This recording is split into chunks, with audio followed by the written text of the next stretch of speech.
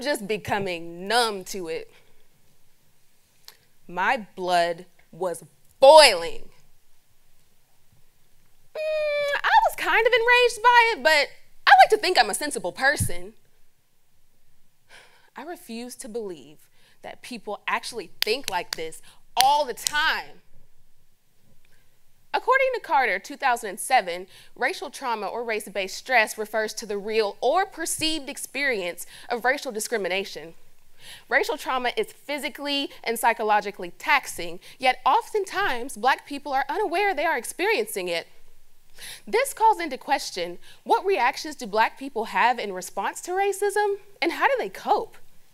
In a society where our Black students are encountering Confederate paraphernalia and racial slurs on our collegiate campuses, we found it imperative that we investigate how racism impacts the verbal reports and biometrically measured stress levels of Black university students.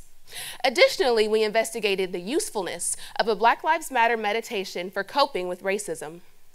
We tackled this research study by piloting a mixed method study with 26 Black participants who were exposed to a racist audio recording.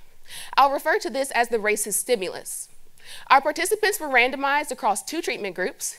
The first received the Black Lives Matter meditation following exposure to the racist stimulus, while the second sat in silence.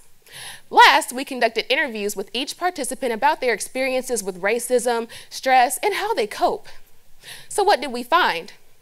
Non-parametric tests revealed that during the racist stimulus, the participants' heart rates were significantly higher than their heart rates at baseline. They expressed a variety of responses in response to the racism. For example, cognitively, some of our participants intellectualized their experience. I was impressed. Her logic was flawed. Affectively, some of our participants sat with their anger. I was enraged by this. And somatically, some of our participants even cried. You know, I was almost in tears. Was the meditation helpful? For some of our participants, yes. Overall, the participants appraised the meditation, experiencing things like empowerment and affirmation. And for some, sitting in silence was actually better. So where does this leave us?